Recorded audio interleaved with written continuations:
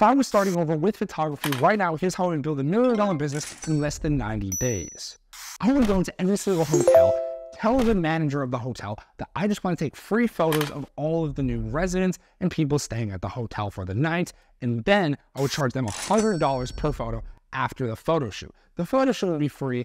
I would take photos of the families all walking in. They would then go to dinner, come back. I would have live editing on, bang out a few edits. Then I would show it to them and I would sell each photo for $100. In one night, I could be crashing in $1,000 plus because I had infinite lead flow with these various hotels. From this point, I would build out a video documentary series, SOPs, to train other photographers how to do this. I would interview them one-on-one like I'm doing with you right now. I would train them so that they can go out with their cameras and start doing this at hotels. I would pay them $200 a night because that is more than you make in a restaurant and it's a consistent gig. I would build out my relationship with all the hotels in the nearest areas, have photographers located every single night in these hotels, and before you know it, my company would hit $1 million in revenue.